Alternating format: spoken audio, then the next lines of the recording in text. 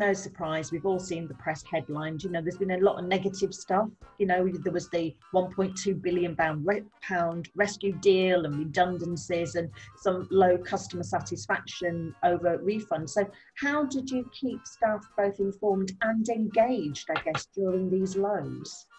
Yeah, the key to that was just consistent communications. I think, you know, there were negative headlines. There was also a lot of sort of mistruths and fake news in some of those headlines. You know, the term rescue deal being one.